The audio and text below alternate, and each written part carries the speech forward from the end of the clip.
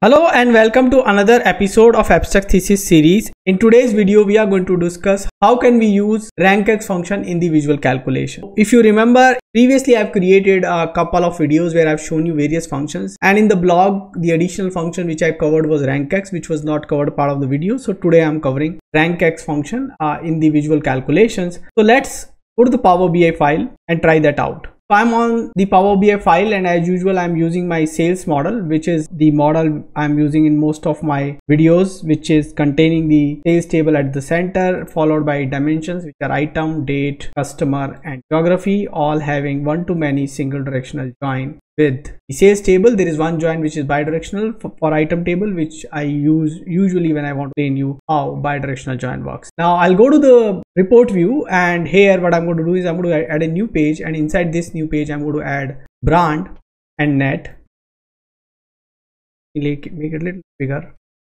and convert it into a table visual also. Now here I want to add a rank.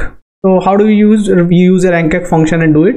But this time I don't want to use the RANKX function as a measure. I want to use it as a visual calculation. Let me click on the visual. That's how the visual calculations are enabled.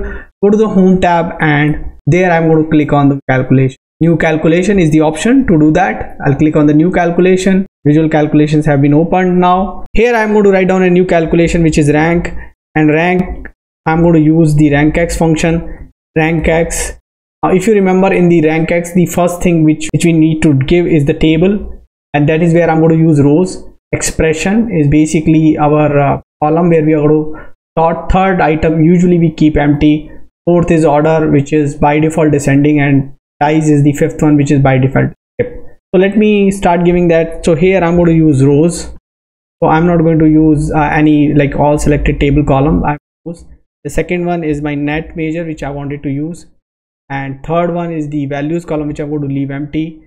By default it is descending, but I can give descending here, and the dense, because skip is default one, dense here. As my visual is already sorted on net, you can see it is showing you the rank 1 for the maximum amount of net what we have. Now question which you may ask is how it's making a difference. You would have done this RANKX function all selected, it would have behaved in the same manner, isn't it? So let's do one thing. Let's try to see if we already have a rank function. I do have a rank net, which is also on all selected item, brand, net, descending, dense. Very similar measure also I have. So I have a visual calculation, I have a measure, and you can see this is visual calculation and this measure.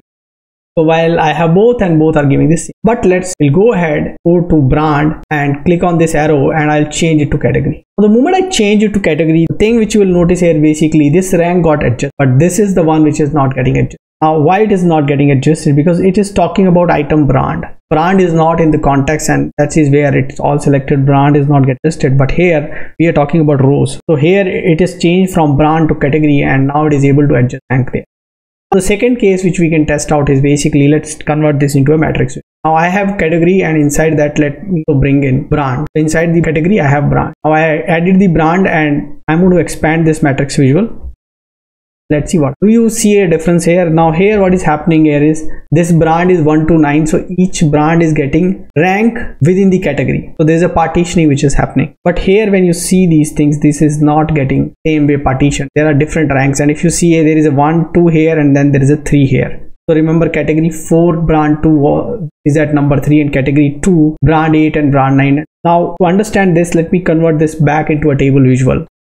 When I convert it into table visual and I sort it on net, which is right now the sorting, you can see that it is actually sorting it on the combination. So in the second level, the brand level, when I was seeing in the matrix visual, while the rank is partitioning it by category, this one is not getting it partitioned. Now we have rules how do we partition and not partition in different functions. Like we have rank function where we can give partition by, and there we can deal with. But in this scenario, especially with the RANKX function, as you can see now, when I'm adding 2, it is taking both of them as rows, and it is giving the rank based on that. Now this is one of the challenge which you had in the past, like, because if I keep on adding, how many ranks I'm going to create, and this is where a visual calculations helps us a lot. That my rank is independent of what I have in the calculation. I simply using row and it can change based on the visual. So I don't have to specify a particular column. I get that independence that I can change my column